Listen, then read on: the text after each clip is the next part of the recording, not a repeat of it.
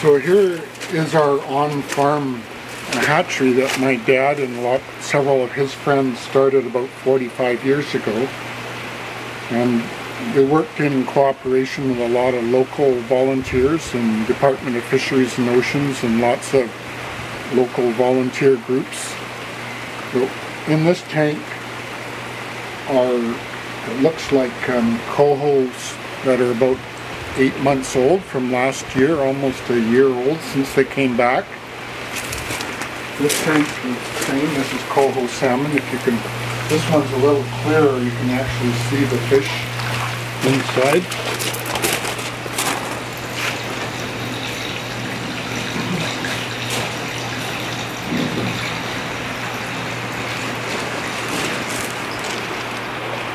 So when my father and his friends started this project 45 years ago, the returning salmon to Little River were endangered from lots of things that had happened in the watershed, urban development, military-based development, BC Ferries put a ferry dock in.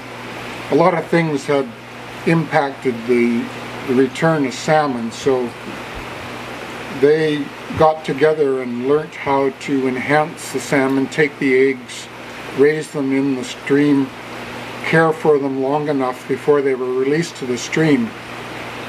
And then over the last 45 years, with assistance of funding from provincial and federal and local people and ourselves, the volunteers of the Little River Enhancement Society and Beaver Meadows have basically restored the habitat of Little River. So every year we keep a few broodstock and young salmon here as sort of a safety valve in case something happened to the salmon in the river. And also it's a way for people to learn about how salmon relate to the land as well as the ocean, how they relate to farming activities, and how important it is that the way we practice our grasslands and grazing can also support and protect the salmon. And a lot of agriculture damages salmon here on the west coast of British Columbia, and we've learned how to work together and how salmon and farming can both benefit.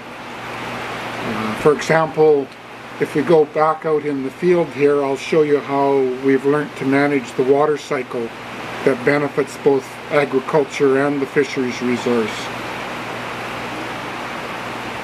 So this is probably at times putting several 100,000 salmon a year into Little River.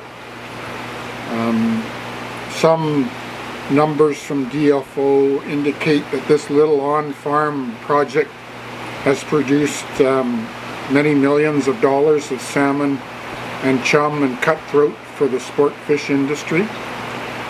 And it's something that, if given a bit of support and incentive, pretty well any farmer on a stream could do. Now there's no incentive for a farmer to protect biodiversity.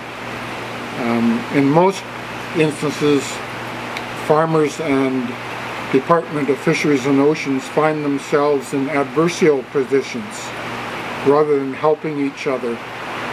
And this is an example that could easily spread over thousands of farms and bring back a lot of our streams to life as we face a lot of this climate impacting our water resources.